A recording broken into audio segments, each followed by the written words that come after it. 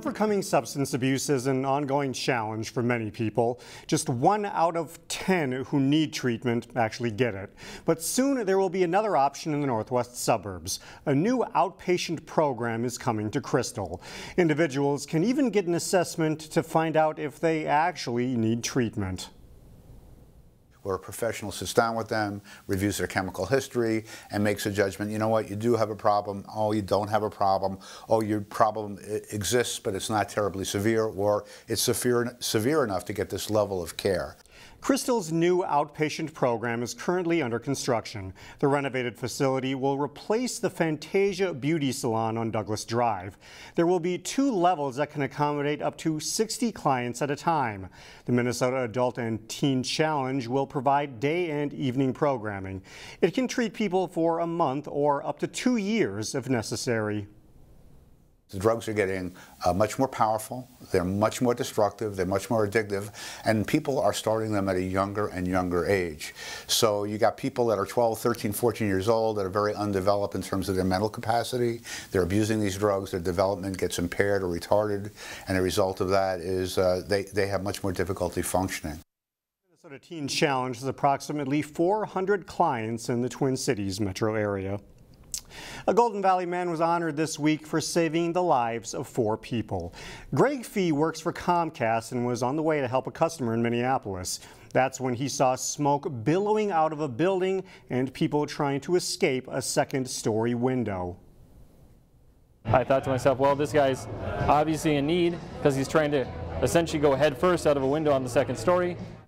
The Minneapolis Fire Department recognized Greg for his quick thinking back in July.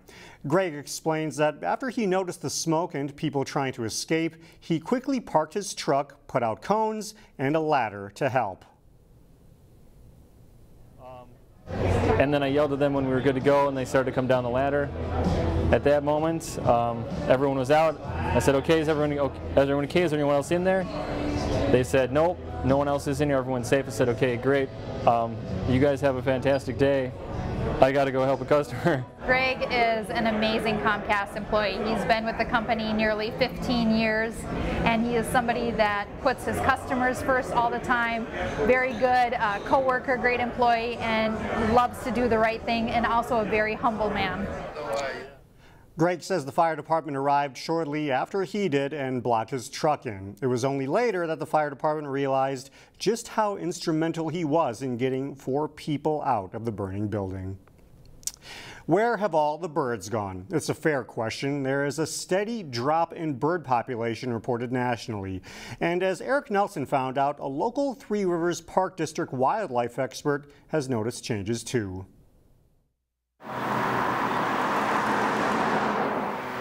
Suburban sprawl hasn't exactly been kind to wildlife, especially those who navigate the sky. Overall, total numbers are down. Bird watchers don't have quite as much to see these days. Bird numbers have declined roughly 30% in the last 25 years. The numbers are declining. The number of ducks we get are smaller than they used to be. According to some experts, the U.S. population has shrunk to 6 billion. That's approximately 3 billion less birds than the 1970s. And it's mainly been due to habitat loss through agriculture or intensive forestry and some urbanization. Farming is the main culprit. It has chewed up habitat and drained wetlands, which is bad news for our winged friends. There is a point where they can't recover, so it is important to be aware of it and try to keep it from declining anymore. Colliding with skyscrapers, glass sports venues, windows, and other reflective objects have taken a toll. But there's another bird nemesis too. Free-roaming cats have a bigger impact on bird loss than buildings do. The Mississippi Flyway is like a major interstate for birds and waterfowl. The river is a natural guide as they flap their way south. However, in the Brooklands, there aren't as many flying by as there used to be. A lot of the birds using the flyway are migratory birds, so the numbers of birds that you see coming through are the ones that, their numbers have gone down probably more than some of the resident birds. Despite the overall decline, some birds are thriving, such as Canadian geese, turkeys, and bald eagles. When I moved to the cities 25, 30 years ago, seeing a bald eagle was an event. you never saw them. Now there's 75 to 100 nests in the Twin Cities area. There are a few things you can do to try and stop this bird decline. You can cut back on single-use plastics, put native trees and plants in your yard, and stickers on your windows to avoid bird collisions. At Eagle Lake, I'm Eric Nelson, CCX News. More housing is coming to Maple Grove. The City Council recently approved a developer's agreement for the construction of a 5-story apartment building. The 161-unit building will be near a future Hy-Vee grocery store south of Highway 610 and east of Maple Grove Parkway. A majority of the apartments will be 1-bedroom and studio units. The complex will also feature 2 courtyards, a fitness center, and 2 large second-level outdoor plazas. As for the Hy-Vee North store, there's no timeline yet for construction. Seniors living at St. Teresa New Hope can be certain that they're in good hands. Employees at the senior living home took a pledge this past week declaring safe care for seniors. St. Teresa renewed its commitment to respect, safety, dignity, and enhancing the seniors they serve. Residents and their families were also invited to participate. So we're gathered here today as residents, as employees, as an organization, community members, to take a pledge to commit to the safety for all of our residents, whether that's through care, environment, any shape or form that involves their daily life. We are here to commit to safety. Several members from the community were there to support the cause, including the mayor, police chief, and the West Metro Fire Department.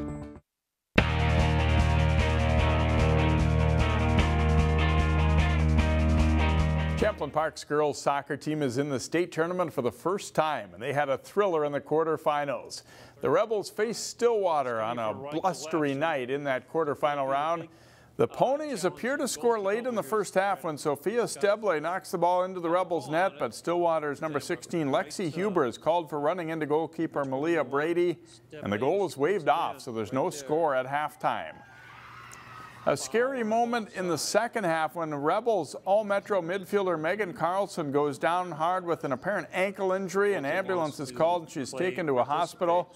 More on that to come. Stillwater gets on the board with just under 14 minutes to play when Huber sets up Steble for a goal. This one counts. The Ponies lead it 1-0. But just 14 seconds later, the Rebels have an answer. Izzy Quick's great through ball finds Paige Kalla, and the freshman scores, tying it up at 1. There's no more scoring, and the game goes to a shootout. Tied 1-1 in the shootout, and Brady makes a big stop on C.J. Fredkove, and it turns out to be the only save of the shootout.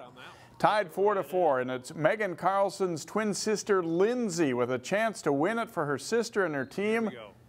And she does just that. Champlin Park wins the shootout 5-4 to advance to the semifinals. Maple Grove's girls soccer team lost in the quarterfinal round a year ago to Minnetonka. The Crimson and Skippers were matched up again in the state quarterfinals this week. Maple Grove goalkeeper Sarah Cortez doesn't face a lot of shots, but she stops everything that comes her way, including this shot in a scoreless first half. Second half, and a great crossing pass from the Crimson's Emma Fournier to Jordan Pauley. She heads it in for a great goal. The Crimson lead 1-0 with 29 minutes left in the match. With about 8 minutes to go, Maple Grove's Kelly Klons gets undercut by a defender from Minnetonka. A foul is called, and the Crimson are awarded a penalty kick. And senior Abby Schulte delivers on the PK. Her goal makes it 2-0 Maple Grove, and they win by that score. So the Crimson advance to the semifinals, and they'll take on Champlin Park in the First Class AA Semi Monday morning at 8 at US Bank Stadium. The teams played to a 1-1 tie in early September. Spots in the state cross country meet were on the line this week at section competitions. Runners in Section 6 AA had their race on Wednesday. A dry and not too windy day at Gale Woods. Wayzata freshman Abby Nekanicki follows up her Lake Conference title by winning the section with a time of 18 minutes, .5. Hopkins 7th grader Sydney Drevlo is the runner-up with a time of 18:23. Grace Weber, another Trojans freshman, takes 7th place as Wayzata is second as a team to qualify for state after a season plagued by injury and illness. The boys are up next. Zedder senior Shaiwab Hussein winning the race with a time of 15:53.3. Hopkins' Leo Goodman is 6th, and his teammate Ben Haberman is 8th. They'll both run at state, but no local boys teams qualified in this section. The next day, runners in Section 5AA made their bids for state on a spectacular fall day. The girls get things started at the section meet in Anoka. St. Michael Albertville's Allie Weimer wins in a time of 17:49.30. The Knights win the team title. Lindsay Young of Maple Grove is 5th, and Lex Davis of Osseo 6th. Emily Meyer of Totino Grace is 8th, and Jules Davis of Osseo 9th to also advance. Maple Grove is 3rd, Osseo 4th as a team. Then the boys take the course. Mounds View dominates. Finn Sokolowski races to the win in 15:41.80. 7 seconds back is his teammate Alec Nelson, with Will Sakay of the Mustangs 3rd. Osseo's McKinnon McCorrow is 4th, Connor Preston of Champlin Park 5th, and Charlie Cavan of Maple Grove 6th. And he helps the Crimson finish 2nd, so they advance to state as a team.